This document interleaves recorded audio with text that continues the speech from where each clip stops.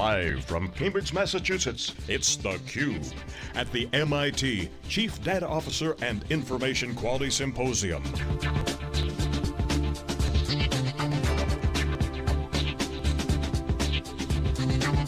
With hosts Dave Vellante and Jeff Kelly.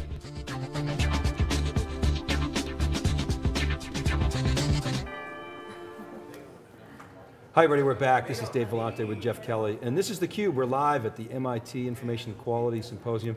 theCUBE is SiliconANGLE's flagship program. We go out to the events, we extract the signal from the noise. This is day 2 for us at MITIQ. It's a Chief Data Officer Symposium, a lot of CDOs here. I think it's the leading forum, leading thinkers on the whole Chief Data Officer emerging role are really here at MIT. Cortnie Abercrombie is here. She's with IBM, she's in the emerging roles, and she's a market leader for the big data and analytics piece of the business. Cortnie, welcome to theCUBE. Thanks for coming on. Thanks, I'm thrilled to be here. So you gave a talk yesterday evening. Yes. Talking to CDOs, which is your wheelhouse. That is my wheelhouse, yeah. Hints and tips on how to sort of interact with the C-suite. So give us the sort of bumper sticker. What were you talking about? Well, and you know, what's funny is we actually managed to keep everybody past happy hour, so you know it was a good discussion if you can do that, because the drinks were already flowing and everybody knew that. So that was a personal point of pride for me. But, well done. No, basically we were talking about how you build success and traction with your CEO and your C-suite, because essentially if you don't get your CEO on board, or if they don't already have a predetermined disposition towards data as a way to make decisions and build business value, you're really going to fail as a chief data officer. I hate to say it. I don't care how scrappy and change agent-y you are, you're not going to get anywhere if your CEO is not on board with you. So I really I take to heart all of the issues that I try to bring and topics that I try to bring to the chief data officers. I look for their best practices and their shared successes. I talk with them daily.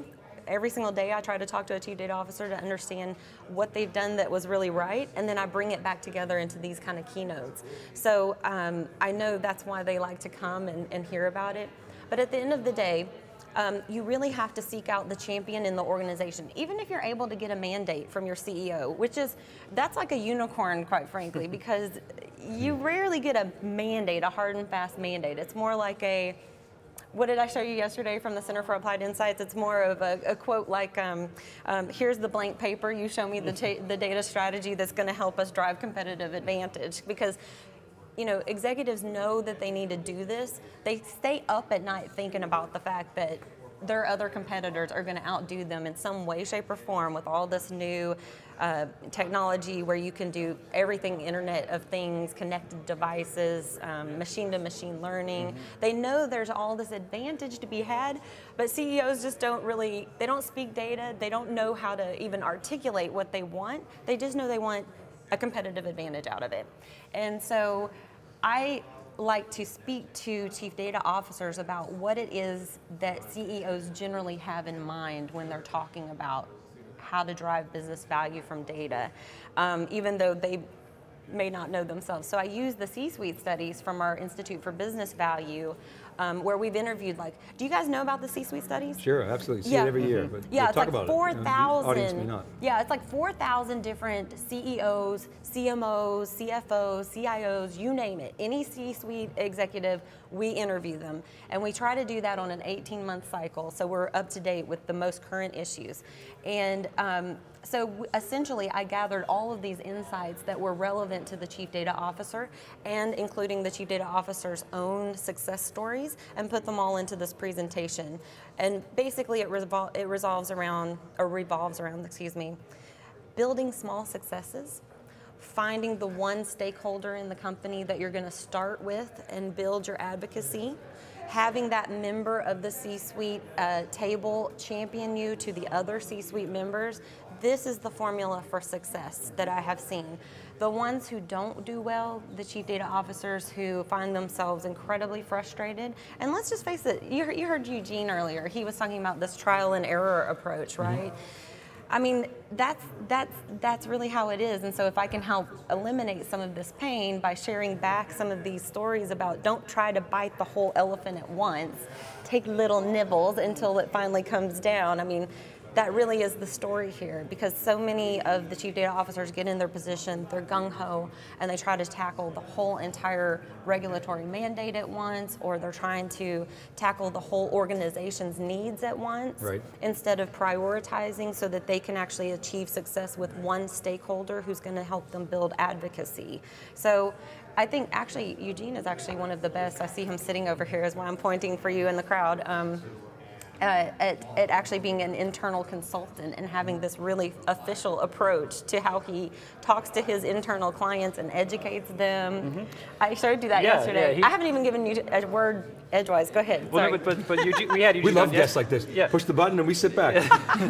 No, please talk. Well, we had Eugene on yesterday, and absolutely he talked about the importance of storytelling and being able to communicate.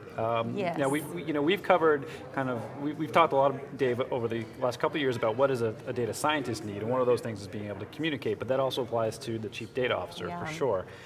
So what are you seeing in terms of best practices or advice you have for CDOs in terms of that communication part? Because clearly, finding a champion and building those relationships requires you to tell a story, as Eugene would put it. Yes, it does. Yes, actually, I mean, I think there's two that come to mind. Derek Strauss, I always quote him because he's just, well, today I found out from Wes Hunt, who is the nationwide chief data officer, that in fact Derek Strauss is the father of chief data officers, according to him. So. It's good that I quote Derek so much. I feel validated too, and you guys should feel validated. Yeah, he was on the Cube last year. One of our first CDOs on. Exactly. So he's a thought leader for the chief data officers. He's very sharp. But he has an approach where he uses rallying cries. So basically, his rallying cry that I just love, and everybody writes it down, and I give him full credit, but I do put it in my keynotes because it's a best practice. His rallying cry around the customer experience and how he's helping to develop that is Google Fast, Apple Easy, Amazon Intimate. Who doesn't want that kind of client experience? Everybody wants, that's like the best of all worlds, isn't it? So do you think you can be all three, or do you have to pick one and optimize on one? What are you seeing from clients? Oh, I think you can. I think you can. In this digital age, I think you can absolutely be fast. I mean, think about what these little phones can do. I mean, so Apple Easy, Google Fast is right there when you need it, right on your phone. Amazon Intimate is personalization. Everybody wants to know something everybody only wants to see what they want to see. They don't want to see a bunch of extra junk. I don't want junk email. I don't even want junk mail to my door. That's kind of old fashioned. But if I'm walking by a Starbucks and I happen to get a coupon as I'm walking by, as long as I'm opted in and they have my permission, then I'm going to be excited to get that offer. And that's very easy for me. So then right then I go redeem my free drink, and famous plug for Starbucks, you can pay me later. And but that's how things are, and that is Google Fast, Apple Easy, Amazon Intimate. It's personalized, it's fast because it's right there on my phone and I can redeem it right away, and it's easy. What are you seeing in terms of the CDO role? You mentioned regulatory mandates earlier. That's obviously a catalyst within the industries like healthcare or financial services, et cetera, government. What are you seeing in terms of the CDO role emerging outside of those regulated industries? Is it happening? How is it happening? How fast is it happening? That's true. Now, it really is the fact that we're seeing most of them are emerging from regulated industries like banking, government, insurance, healthcare. Healthcare is really trying to figure out. They're really struggling with the space right now, how to become data-driven, especially because of some of the regulatory mandates that they've just recently been given. But outside of that, the media services firms, and I mean firms like Axiom, Experion, AC Nielsen, some of our best clients, quite frankly, those guys all have had chief data officers because they're very marketing driven. And so any firms that have been marketing driven have either a chief digital officer. If they don't have a chief data officer, it takes them a little bit longer because as a secondary function, they have to go in and then figure out how to put all the data together themselves, so they end up fulfilling that role. So we do see that role emerging more, like a digital officer would be emerging more than a data officer in some industries like that, or like retail. And that's an opportunity. It's an opportunity. As opposed to a risk mitigation. Oh yeah, right? yeah. It's a huge opportunity. So it's not a privacy-driven type of thing. It's a let's go sell more stuff. And industrial is probably one of the biggest areas where the Chief Data Officer is emerging, because there's so much opportunity with the connected devices now. I mean, you can put a chip. I mean, think about this. One of my favorite stories, and I won't mention his name because I don't have permission, but is from a person who was telling me that they'd like to go from being a light bulb manufacturer to becoming a data traffic solution provider. That's transformational for that company and that industry, because they're a leader in that industry. So if they achieve this transformation, it will effectively change their whole industry because of their leadership status. And now, instead of having just the one-time hit that they get from selling a light bulb, they're going to have a traffic solution where the data is the most central part of the monetary stream from that. So talk about that a That's a little bit more. transformation of the industry. So talk about more about how data catalyzes or is fundamental to that transformation.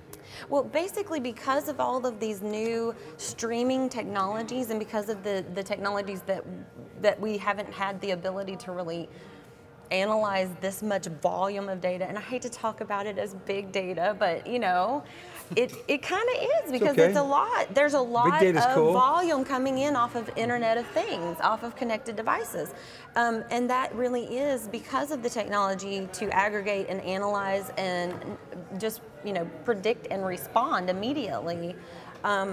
Because of those technological capabilities, we're seeing whole new transformations of companies. Now you're not just a light bulb provider, you're a data solution traffic provider, you know, or you're no longer just a mobile device manufacturer, you're a healthcare wearables group. I mean, where you can report back instantaneously about the pulse and different things on people's bodies because you've got connected devices and chips and streaming information coming in and out. I mean, it's phenomenal, but you have to have the ability to analyze and collect all that data, and that's the part that's new. It's the technology and the capability that have been present in the market. Yeah, I mean, I think you're kind of hitting on some of the things Dr. Watson talked about yesterday in his keynote about digitizing your assets, your capital assets, and that whether that's physical assets or your social capital or symbolic capital, whatever the case might be. In this case, talking about physical capital, and I'm not sure which company you're talking about, but we've been covering the so-called industrial internet, companies like GE, which are really going from manufacturing industrial equipment, which they're going to continue to do, but their success is going to be much more predicated on how they manage and help their customers analyze all that data coming off those devices, rather than the device itself. And that's a big shift for a company like GE, which, I mean, a huge long history. It's really quite a shift, and they're very clearly heavily invested in that. So I want to talk a little bit about IBM and your role. Okay. And so your role really is to advocate for the CDO, right? Yes. For that role, and to find it, to really see it established more widely. Talk a little bit about why that's important to IBM. IBM, as you know, our CEO, Ginny Rometty, has been talking about transforming industries. And if you think about the story I just told you about the light bulb manufacturer, that's a pretty amazing story, because the guy that's leading that is the Chief Data Officer. He's the one making the change. So he is a transformed profession, if you will, because of the data and technology capabilities. But he's also leading the change, becoming the change agent that is actually going to change that entire industry, because he's part of a leading organization in that industry. And he will set the bar for everybody else by setting this data vision of what they're going to accomplish, and really inspiring his entire company to get behind this new transformative way of doing business, to go from just having a single hit of money when a light bulb gets sold to having a stream of money coming in from data solutions off of traffic. And who knows where he's going to take it from there. You can kind of already see an additional vision, not just related to traffic solutions, but who else might be interested? The automotive industry might be interested in augmenting his data. Google Maps or somebody, who knows? Who knows? It's the possibilities are endless, but he's there creating that vision for the company. And because he's creating the vision for the company, he's transforming the industry. And that makes him absolutely 100% interesting to us as IBM. Courtney, last question. We're out of time, we're going to go. But Wow, we're already out of time. How does that happen? It flies by, right? The cube, very comfortable, right? It is, yeah, so, absolutely. It's a bumper sticker question. The cars pulling away from the Tang Center. That is this little remote location in Cambridge. But the car's pulling away. 300-400 CDOs here in the audience and information quality executives. What's the bumper sticker say on the back of that car from your perspective as it's pulling away from this event?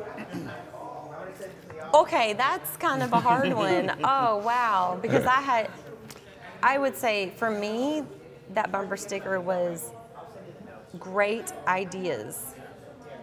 Great ideas from CDOs who are scrappy little change agents, underdogs that I want to root for all the way. Awesome. All right, I want to say congratulations and let's keep up the conversations. Keep going. Courtney, thanks so much for coming on theCUBE. It was great to have you. Thanks. Really a pleasure. All right, keep it right there, everybody. We'll be back with our next guest right after this. This is theCUBE. We're live from MIT in Cambridge, Massachusetts. Right back.